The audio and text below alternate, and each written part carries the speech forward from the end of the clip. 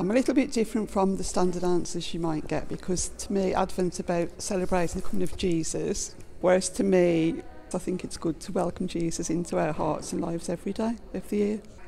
And I'm not a Christmas fan, but I'm a Jesus fan. I find it difficult because I've lost a lot of people, a lot of family. So even though Christmas is about Jesus, obviously, and I celebrate Jesus, I find it difficult because I miss people.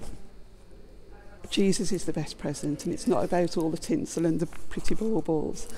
Do you know, years ago there was a sticker, and you sometimes see them, a dog is for life, not just for Christmas. I feel like Jesus is for life, not just for Christmas, because people may come to church and people think about Jesus, they see the nativity story, they see the little plays at school, hopefully it's a Christian school, but Jesus wants to be there every day, not just involved in people's lives at Christmas.